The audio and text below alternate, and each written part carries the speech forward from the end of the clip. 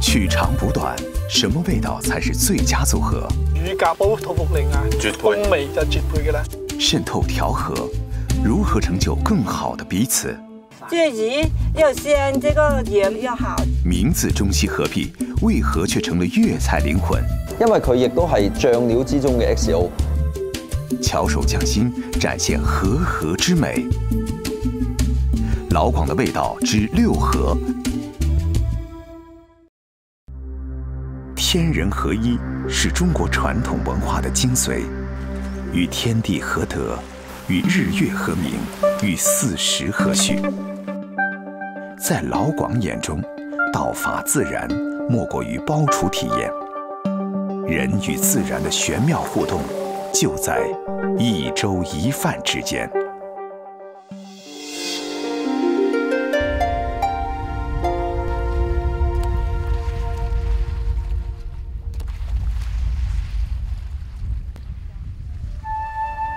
阳江沙扒盐场906公顷盐田，在晨曦中，逐渐被晒盐人的脚步唤醒。初秋，正是海盐的生产旺季，雨水少，光照强，海水蒸发快。为了抓紧这最后2个月的好天气，工人通常凌晨3、4点就开始收盐。180多名盐场工人。光景好的时候，一年能晒200多吨盐。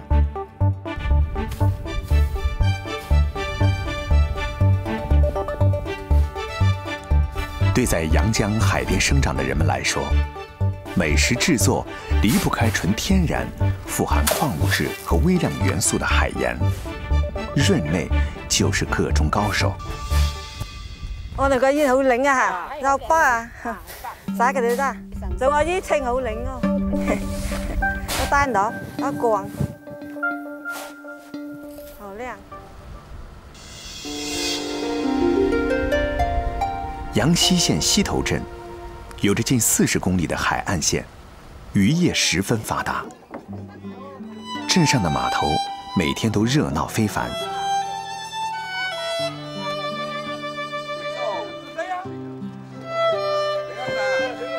今年53岁的润妹是码头的常客。润妹说的一叶橙是当地独有的一种咸鱼。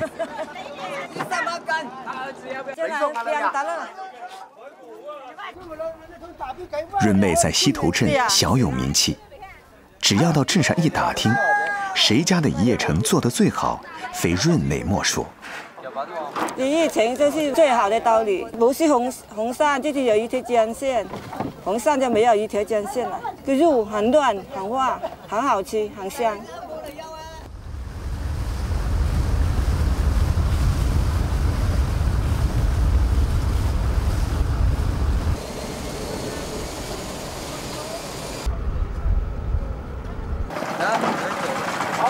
和当地许多渔民一样。润妹的丈夫陈健康，在离码头4海里外的鱼排养鱼。夫妻俩平日里大部分时间都在鱼排上度过。润妹回到鱼排的第一件事是处理今天买到的刀里和海盐。以前的渔船没有现代化保鲜设备，渔民出海时，为了防止海鱼变质，就把鱼整条扔进装着海盐的盛里。腌上1夜之后，再取出烹饪食用。这样制出来的咸鱼，就是当地著名的一叶橙。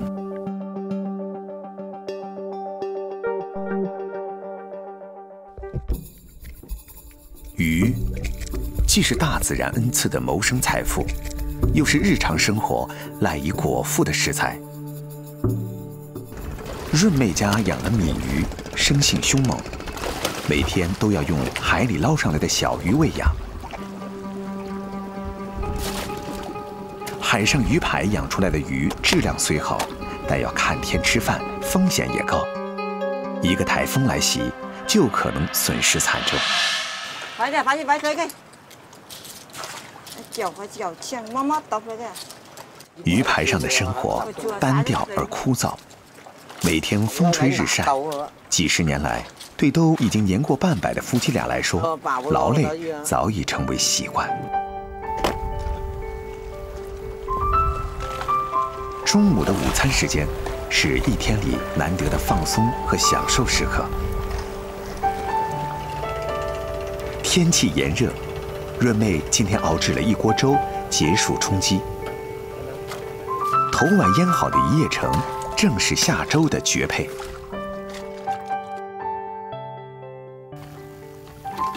在一碗海盐的作用下，刀里亮丽的红色已经蜕变。正是下锅烹饪的最佳时间。一叶橙的传统做法，正如渔民的生活，质朴简洁。蒸，最大限度突出原汁原味儿；煎，两面金黄，整条上碟，鲜香馥郁，色泽诱人。焗，在砂锅里放少许水、油、姜丝。烧开后，把洗干净切成段的一叶橙放进去，焖煮5分钟即可大快朵颐。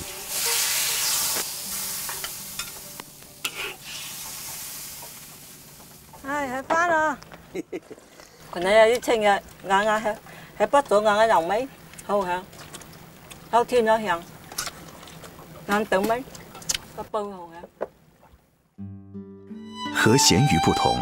只经过短短10几小时腌制的一叶橙，既有咸鱼的香，又保留了鲜鱼的甜美与水分，达成味觉和嗅觉的双重享受，也因此成为阳江普通人家从小吃到大的家常美味。好吃好吃。我3个孩子在外面工作。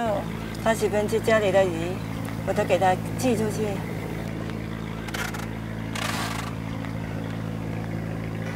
我幾辛苦，你一到什麼啊？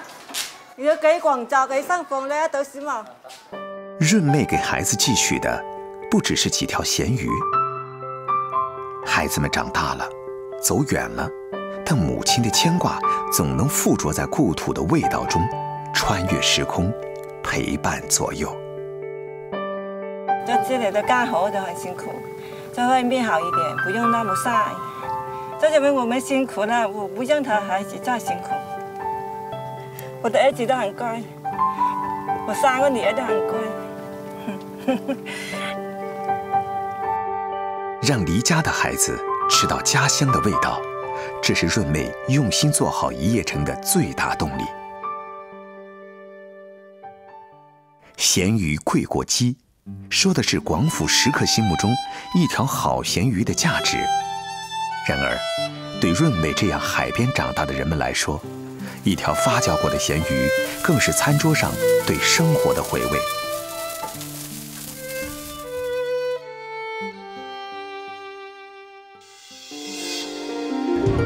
60万，到目前为止是单价出价最高的一位。2015年，中央电视台一档美食节目里，一道菜拍出了60万，让在深圳闯荡的中山人谭子涛尝到了爆红的滋味。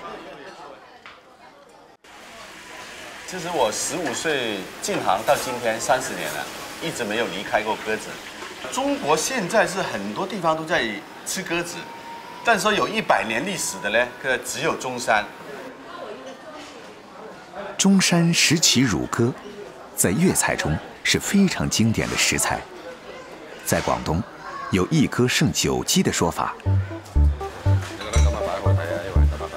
而涛哥的拿手好菜就是生炸妙龄乳鸽。沥干水之后，用特制的调料腌制4到5个小时入味儿。飞水后，再在乳鸽肚子里塞点盐，然后放到风干机里，用40度的热风和20度的冷风交替风干各1小时。这部机器呢，可以呢快速的把那鸽子的皮吹干，然后呢也有一个保鲜的功能。涛哥绞尽脑汁捣鼓了2年，发明了这台风干机，就是为了解决锁住水分的难题。生榨妙龄乳鸽与其他做法最大的不同，就是追求鸽肉有鲜嫩多汁的口感。炸那个鸽子呢，最重要是油温的。我们那个手已经是那个试温度的温度计来的，试一下我们基本上，一般那个温度在165到180之间，炸4分钟，3到4分钟。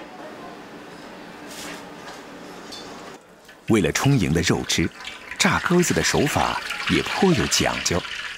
先采用淋油的方式，当乳鸽均匀受热后，再放入油锅，炸到外皮呈金黄色。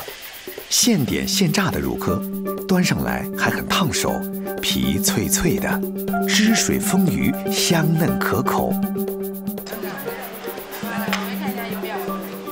真的有，把这汁有啊，很多水啊，它那水出来，你就可以把它吃掉。我喜欢吃这个，这才是精华呀，是不是？入味，非常入味。哇，这太棒了！广东人吃乳鸽很有讲究，一般选用出生21天左右的鸽子，并形象地冠以“妙龄”2字。但涛哥要求更严，鸽一般呢在12、13天，它的重量呢，我们的标准呢是在3两8到4两3。为了找到符合自己要求的鸽子，涛哥走遍了中山各个养殖场。石岐鸽场是中山最大的养鸽场，有着50多年的历史。厂长盛哥，畜牧专业出身，毕业后养过几年猪。2004年来到鸽场，一干就是10几年。实在我还是比较喜欢养鸽子的。鸽子呢，还是相对比较传统一点的饲养方式吧。养猪养鸡，它就更工业化的生产变成鸽子呢，我们还会一对对的养，而它吃的东西呢，还是我们的原粮。什么叫原粮呢？玉米、高粱、豌豆、小麦。100年之前，爱吃鸽子的中山华侨从海外带回优秀的肉鸽品种，与本地鸽进行杂交，经过多年选育，最终成为了今天颇令中山人骄傲的石岐鸽。石岐鸽洁白修长，生长速度很快。刚出壳的雏鸽，眼睛还没有睁开，体温自我调节能力很弱，也不能行走和自行采食，完全要靠妈妈的鸽乳哺育才能成活。而7、8天之后，小鸽子就完全变了样。鸽子呢，因为它的品种特性就是这样，它见风就长，所以它鸽子是特别滋补的。有些人看到，哎呀，鸽子怎么几天就变成这么大？是不是下了什么激素啊、什么药啊？不是这样的，因为它自己有很强生命力的东西在里面。盛哥的鸽子价钱虽贵，但涛哥却相见恨晚。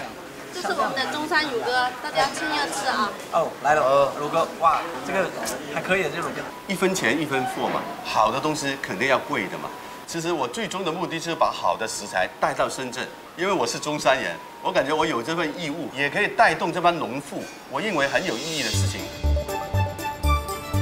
在深圳打拼多年，涛哥的牵挂还是中山。节假日独自返乡会会老友，是最自在的寻味門道。成哥，好耐冇見啦！係，頭哥你好，你好。我今日特登去五桂山挖咗啲新鮮嘅土茯苓，睇下同你啲乳鴿睇下點樣整翻2味，我哋吹吹水，傾傾偈，好唔好啊？好啊，整翻2味，飲翻杯。好。土茯苓乳鸽汤是友人聚会的主角儿。土茯苓煲汤清热解毒、健脾祛湿，是老广习以为常的养生汤谱。植物快净的泥土芬芳，搭配鸟类飞禽的肉质清甜，慢火熬出食材本真的味道。一碗简单的汤，搭配一碗复杂的饭。出生21天左右的乳鸽，搭配上好的腊肠腊肉，铺在5分熟的好米之上，热火猛攻。丰腴的腊肉用油脂浸润米饭。米饭用清香热气蒸熟鸽子，再浇上一勺用生抽、葱姜蒜调配的酱料，这锅用料复杂、口感多元的煲仔饭，暖胃又暖心。鸽子蛋更是浓缩的精华，一只鸽子1个月只生2个蛋，非常金贵。小小的鸽子蛋像钻石一样晶莹剔透，口感 Q 弹，配上软软糯糯的红豆沙，就是老广最愛嘅鸽蛋糖水。好，多謝晒。真係香氣撲鼻啊！你試試。我煲嘅時候啊，我喺度聞到嗰個味啊，真係不一樣啊，唔同嘅。在一只鸽子身上尋找人間至味，成就包廚技藝。老廣對於吃的執着堪稱刁鑽，這刁鑽背後是熱愛生活的赤子之心，胸無城府，至真至簡。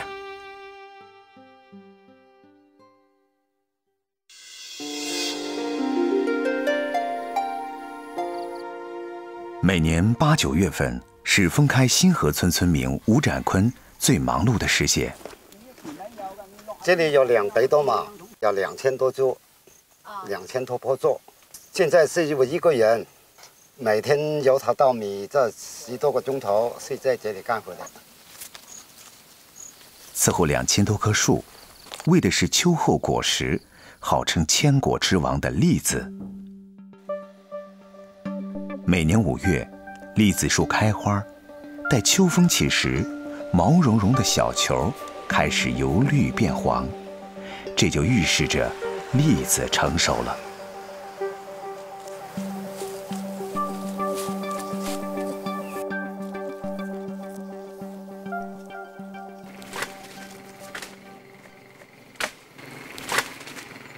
摘栗子是份苦差事，一根長竹竿，一把鐵鉗子，200畝地，2000棵栗子樹，這就是吳展坤的簡樸人生。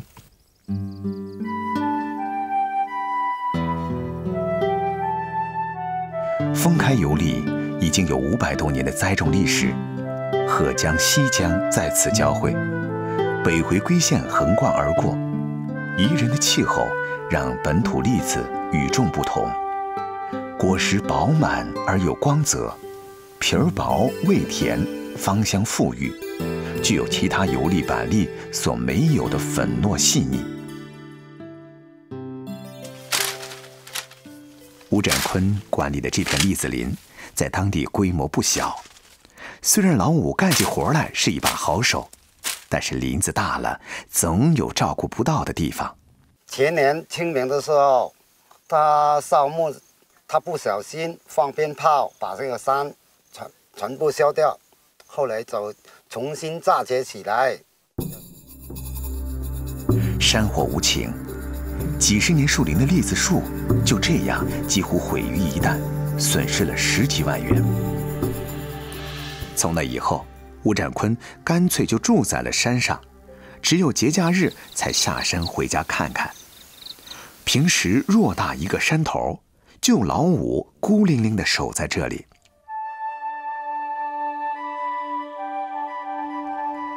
太陽落山了，山上沒有什麼娛樂活動。吳展坤抓緊時間把剛摘下來的栗子處理一下。山林漸漸入睡，只剩下蟲鳴破栗子的聲音。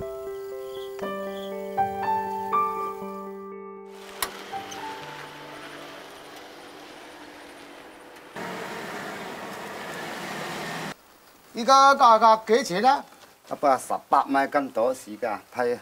哦，俾個優惠價過你啦。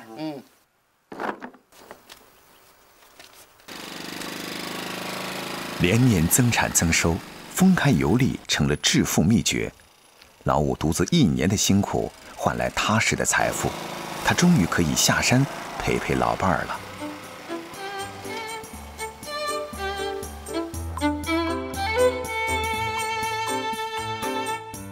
老五的家就在山腳下，孩子們早已外出打工，只剩下老兩口相依為命。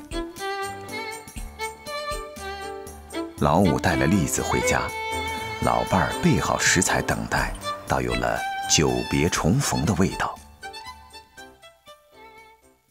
绿豆、糯米、腌制过的五花肉，炒过的花生碾成碎，再加上新鲜油粒，武大婶包的板栗粽子，在十里八乡是出了名的美味。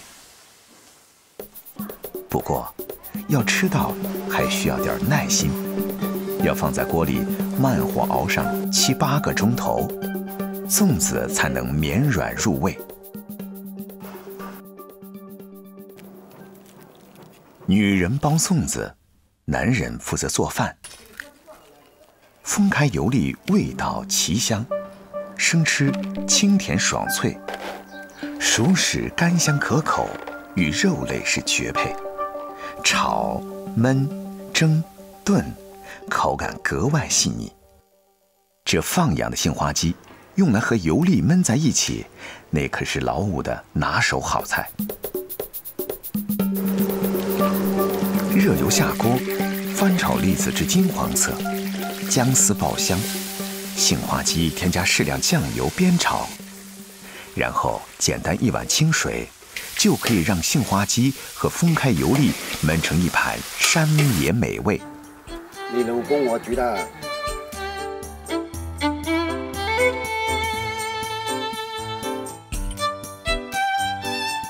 油粒从不是珍稀之物，围绕着这粒山野果实，崇尚味觉体验的老广，反而返璞归真，简单成为油粒入传的基本法则。正如守护山林的老五，心如止水，才是味道的初心。再分开，一张餐桌承载结发夫妻的岁月，而在广州秋冬的餐台上，又是另一番光景。過年嘅推廣咧，就做咗出嚟㗎啦，嗰個意頭菜。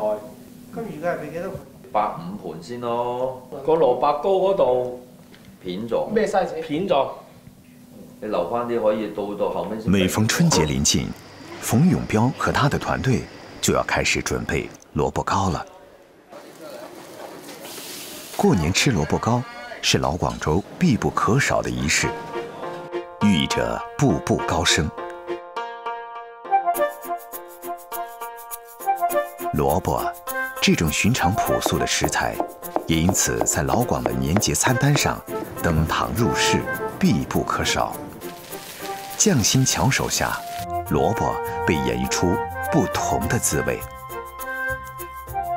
最让人惊艳的经典演绎，莫过于 XO 酱炒萝卜糕。两面煎香，外焦内软，萝卜丝若隐若现的清甜，XO 酱的鲜辣咸香，在猛火镬气的催动之下，五味调和，堪称绝配。XO 酱是粤菜里的灵魂担当。在 XO 酱的诞生地香港，据说每个大厨都有一张私家秘方，是各星级酒店厨房里最高級別嘅商業機密。醬料之中嘅 XO， 因為佢將所有名貴嘅乾貨放埋喺一齊去煮呢個醬，例如柱脯啦、蝦乾啦、蝦子啦、金華火腿啦，做呢個醬嘅難度亦都係最高嘅。將泡發過的干貝細細撕開，金華火腿切成細絲備用。半鍋翻滾的熱油，激發每種食材獨特的香味，再進行長時間的熬煮，味道共冶一爐，相互融合。出鍋時，透亮的紅油浮在表面，一股海洋的氣息飄進鼻腔，濃香赤色，讓人垂涎欲滴。因為蘿蔔本身係一種比較平和嘅食材，咁佢有啲 XO 醬嘅辣味咧，可以將佢嘅蘿蔔之中嘅野性去帶出嚟嘅。彪哥炮制的 XO 醬有眾多擁躉。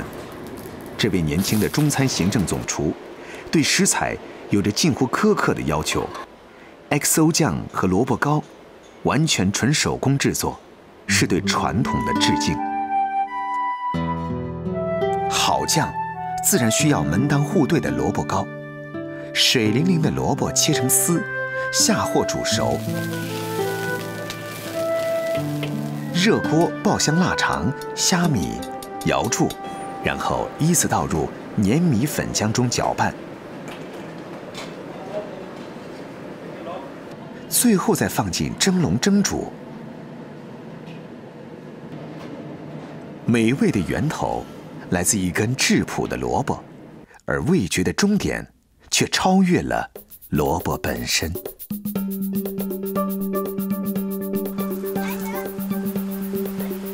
秋后萝卜赛人参，进入12月，龙塘村晚造的萝卜迎来了丰收。久闻龙塘萝卜的大名，阿彪也趁着自己休息，带兒子過嚟體會這美味嘅源頭。哇！呢個好大嘅蘿蔔。呢隻蘿蔔係過年前3個月開始點，即係年底蘿蔔啊嘛。好多人都係用嚟做年晚蘿蔔糕啊。拔蘿蔔。冇鴨三就啦。阿彪是地道的廣州人，有烹飪天賦，又熱愛美食。15歲學藝，至今廚房生涯已經度過了20個年頭。然而，為他人烹飪美味的阿彪，為兒子下廚的次數卻並不多。每逢節假日，人哋最開心嘅時候，我一定係返工嘅。我入行咁耐，其實冇真正同屋企人過嗰個年30晚。呢個亦都係我咁多年嚟嘅一個遺憾啦。我掂嗰把刀啊！難得在家休息，親自下廚，給孩子們做幾道愛吃的家常小菜，是阿彪父愛的表達。市場買回來的油水鯽魚，慢火煎得兩面金黃，再放到湯包裡中火煲煮。新鮮摘回來的蘿蔔去皮切絲。如果切得太幼咧，一滾就冇晒。當啲湯滾到奶白嘅時候咧，湯剩翻一半嘅時候咧，就放蘿蔔就最啱噶啦。當季的鯽魚，魚春飽滿，最後加入湯裡，一道鮮甜清香、有着牛奶般絲滑口感的蘿蔔鯽魚湯就出爐了。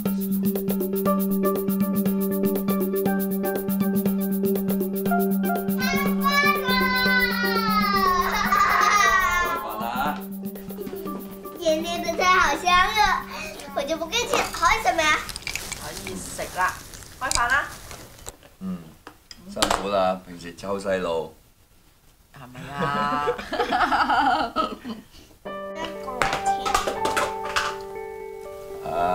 嚟試下，睇下咬唔咬到。真是好好味。自己掹嘅蘿蔔係咪好味啲啊？咬到。爸爸好辣啊！快啲食飯啦！我是餓。對阿彪來說，廚房是事業的舞台，但最令他驕傲和滿足的，卻是此時此刻妻子兒女的笑臉。10幾分鐘㗎。味道調和的最高境界，是把普通的食材烹製出難忘的味道，那是家的味道。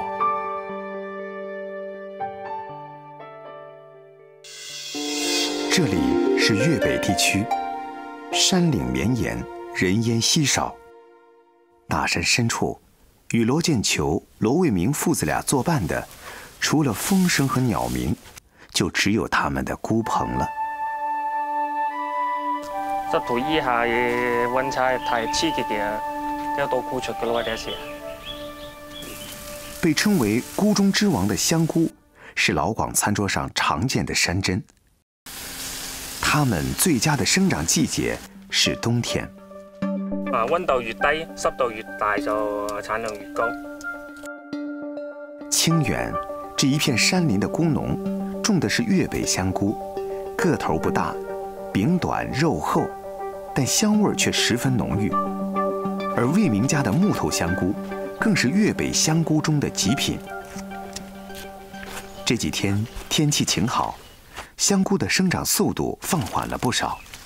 种了几十年菇的裘叔用手轻轻一摸，就知道还没到采收的時候。你一打就木啦，佢穿咗可以摘噶啦，佢哋。明天就是镇上赶集的日子了，得赶紧浇点水，才能有个好收成。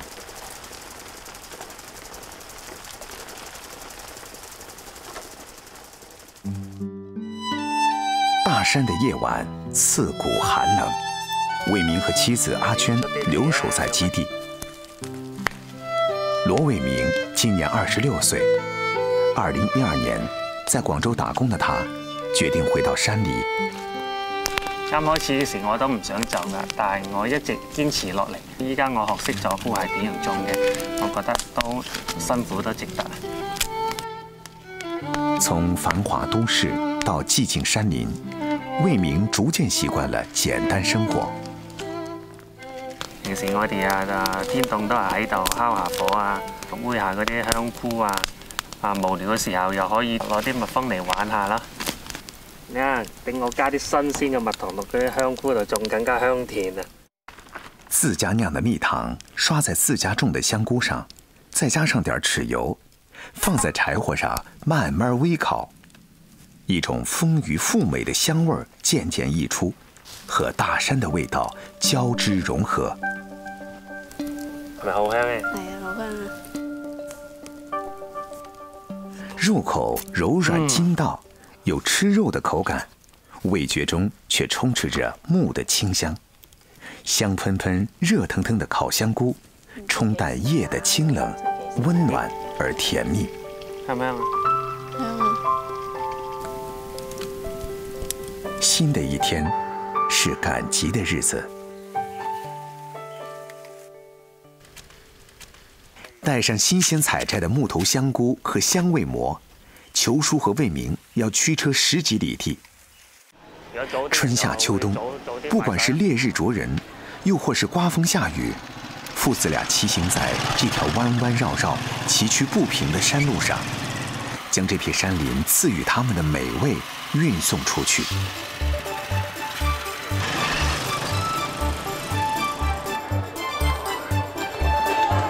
可以買根翻去試下㗎，呢啲新鮮摘嚟嘅，真靚嘢啊！曬乾的粵北香菇，一斤要賣到100多塊。相比而言，1斤15元的新鮮香菇在小鎮上更受歡迎，不到1個小時就被搶購一空。收穫頗豐，回到家自然要吃頓好的。這個鴨子6-7斤了。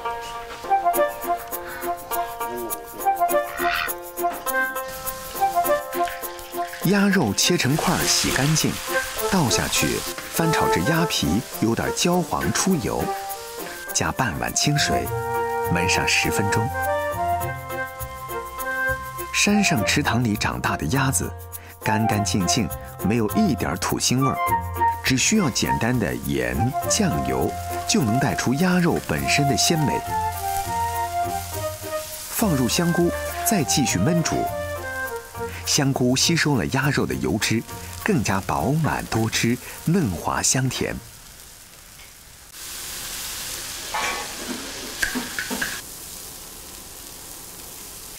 這個食用菌生產基地，一年四季有10幾個品種的菌類。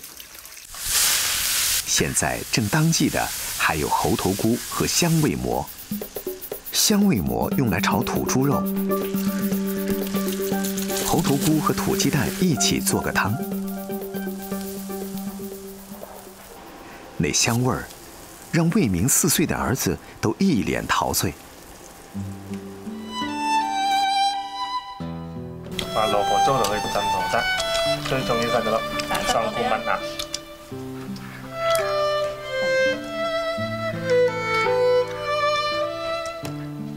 蘑菇是一種腐生真菌，不能利用太陽光能進行光合作用，所以香菇不需要施肥，而是完全依靠木頭裡的營養進行生長發育。那猴頭菇、香味膜這些菌類，又是靠什麼來吸收營養的呢？秘密就在这些被称作菌条的营养包上。把木头碾成粉末状，加入清水、粟米粉搅拌，把拌匀的培养料装袋扎口。做好的菌条要放进炉子里，用高温进行长达10个小时的灭菌处理，把它原本带有的杂菌孢子杀死，再放入要培育的菌种。忙活了1个下午，魏明和阿娟做了2000包菌条。2个月后，他们将迎来新的一批猴头菇的收成。木头香菇也将一直盛产到即将到来的春天。养蜂、喂鸭、种菇，魏明一家人在这个远离尘嚣的小山里，做出了生活的抉择。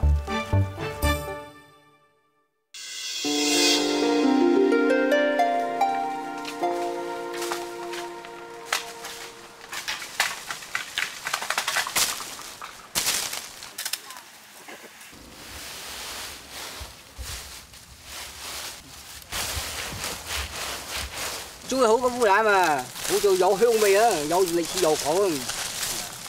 明万历年间，西山村就开始种植烏兰树。呢棵樹300幾年啊，打到500蚊左右啦。这里的烏兰是最好的品种车酸兰，皮儿薄肉厚，油质适中，味道芳香。将烏兰制成兰饺是增城人的独创。把生烏兰投进热水，用小刀把兰肉轻轻一划，分成2半，再一起，兰核和兰肉就剥离开了。撒盐拌匀，放在竹席上晒干，就成了老广最熟悉的餐桌配角——兰饺。西山兰最负盛名的是它的兰仁儿，出仁率高，浓厚的松香味儿让古今10家公認為懶人之王。研究嘅機械，研究做出嚟。你斬開佢有咩技巧？要力度咯，都係慣嘅。呢啲唔可以用機械去斬喎。你機械嗰啲無情力，一斬就斷㗎啦。啲欖仁斷咗就做唔到月餅啊之類嗰啲用啦。一般欖仁都係做月餅用嘅。其实，这位老人正是做5仁月饼的大拿，金九月饼的创始人郑金九。榄仁儿是5仁月饼中最关键的原材料。每年烏蘭成熟之時，就是郑老爷子和他的傳承人大兒子郑日康最為用心之際。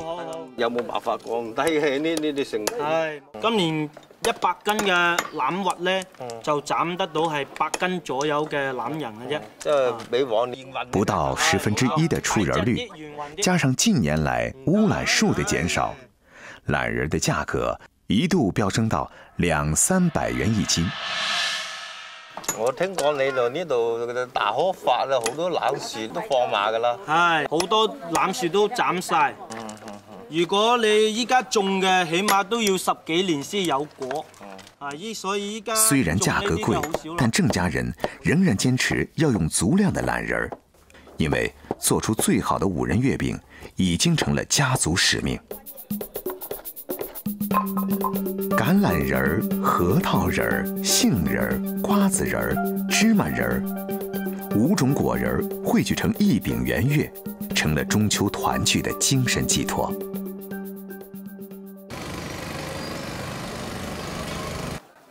郑金九的父亲在吴川是小有名气的厨师，他做的豆沙饼、5仁饼是街坊追捧的美味。金九自小跟随父亲耳濡目染，喜欢研究糕点。青出于蓝，父亲所创的5仁饼被他改良为今天的5仁月。经过3代的传承，郑日康从80多歲高齡的父親手中接過了擔子。而家有傳統以現度相結合嘅，係製作嘅部分咧係純手工。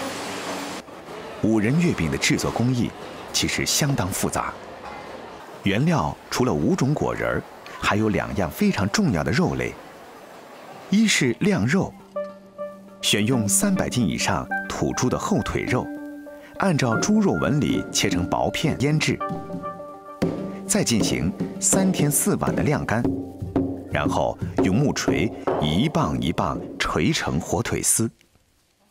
另外一种是糖肉，一块块肥猪肉去皮，片薄，拌上糖，切成丁，再腌上15天，就變成了一粒粒晶瑩剔透的糖肉。佢哋2個經過科學嘅突破咧，令個月餅咧產生好似流金，有啲糊味嘅感覺。腌好的糖肉加入特制的香料，依次拌上5种果仁、晾肉。要把这么多馅料搅拌均匀，可不是一件容易的事情，要技巧，还要力气。馅料花尽心思，月饼皮也一点不能马虎。用上等白糖在大锅中熬成圆糖，在大罐中静置2个月以上，就变成了这种稠度更高的糖浆原料。就像做饺子一样，月饼也追求皮儿薄馅儿大。然而与其他月饼不同，金9大月饼1只饼就有2斤、4斤，最大的甚至有8斤重。如果手艺不到家，饼皮很容易破损，这极大地考验着工人们的耐心和手艺。把食材的准备交给一双巧手，而火候的控制交给精确稳定的机器。就睇下嗰度得啦。係，好香啊，感覺嚇。啲餅啊，啱啱出爐，我哋可以聞下個餅喎，嗰個香味，慢慢散發個自然香味啊，好想食嘅感覺。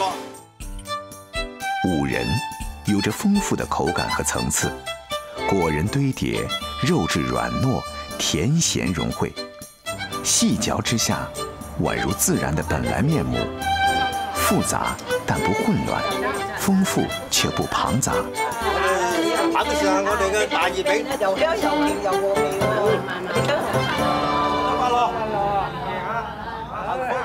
喎。一輪明月照亮時代，堅持傳統，卻從不食古不化，善於變通，主動擁抱現代，反而讓金9月餅與眾不同。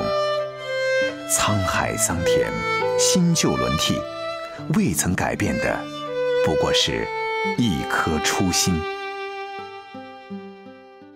濃與淡，荤與素，陰與陽，簡單與複雜，這看似衝突的一對對矛盾，被老廣們巧妙調和。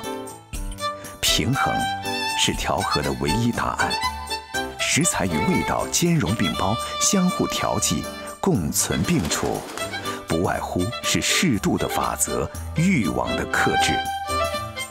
在一碗湯水、一盤菜肴之中，學會體悟生活的本來模樣。